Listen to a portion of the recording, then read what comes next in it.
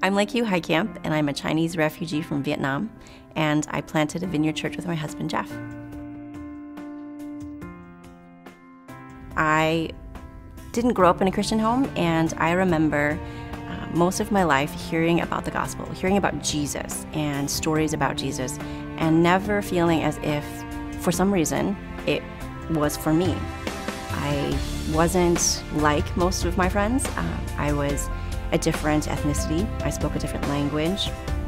I felt much more poor than they were, being a refugee. It wasn't until I went to college that I met a couple who told me Jesus loves people who are Chinese. He loves people who are far away and in different countries. And it signified something to me that meant, hey, Jesus is for me. I'm not from this country. I'm not white. I'm a woman. And yet he comes for someone and cares for someone like me.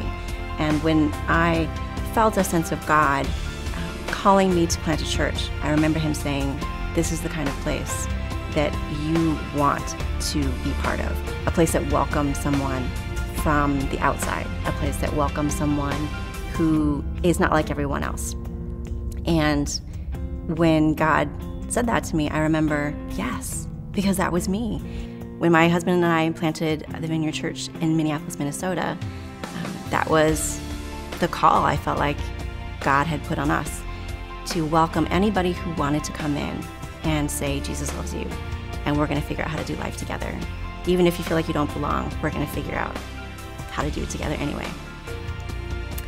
And we've done it for 8 years now, and it has been the most fun thing I have ever done in my life. And I'm so glad I said yes to God.